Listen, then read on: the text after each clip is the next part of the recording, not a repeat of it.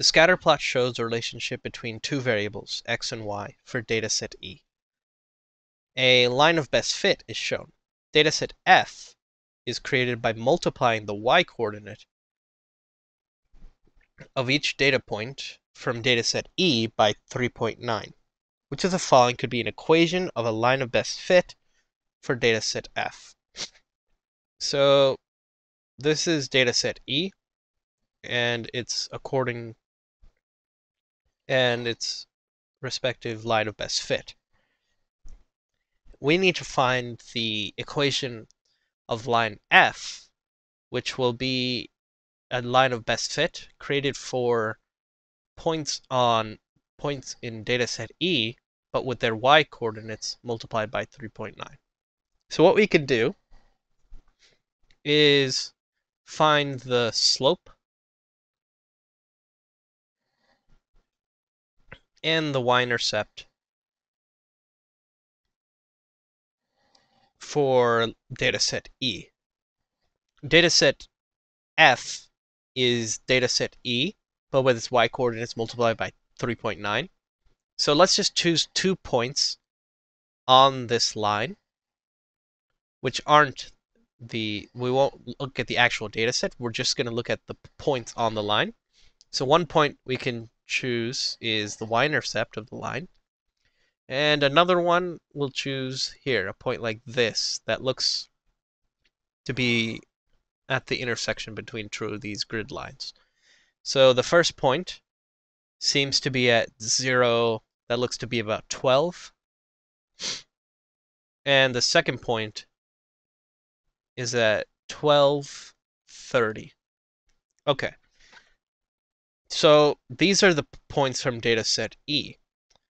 In dataset F, they would have their y-coordinates multiplied by 3.9. So the x-coordinate would stay the same, but y would be multiplied with 3.9.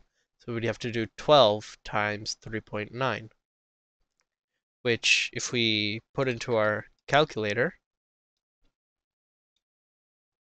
12 times 3.9 is equal to 46.8. And for the second point, x would stay the same, and y would be 3.9 times higher. So we would do 330 times 3.9. We put that into our calculator.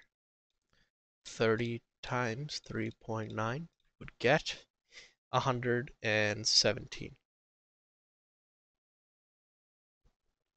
Okay. So now we have our 2 points that would be on dataset F, or line F, the line of best fit for dataset F. So we can use these 2 points to find the slope. So slope, which is, we usually use m to denote the slope. So the slope for line F is equal to the change in y over the change in x for 2 points on the line. So the change in y, we just need to subtract the 2 y values from each other. So 46.8 minus 117. And then the change in x, we subtract the 2 x values from each other. So 0 minus 12. So now let's just calculate this. So 46.8 minus 117 gives us negative 70.2. And the change in x, 0 minus 12, is equal to negative 12. And that is just equal to 70.2 divided by 12. That's just equal to 5.85. The negatives cancel out. So the slope of our line is 5.85. And the y-intercept is easy to tell because our first point we chose was the y-intercept of line E.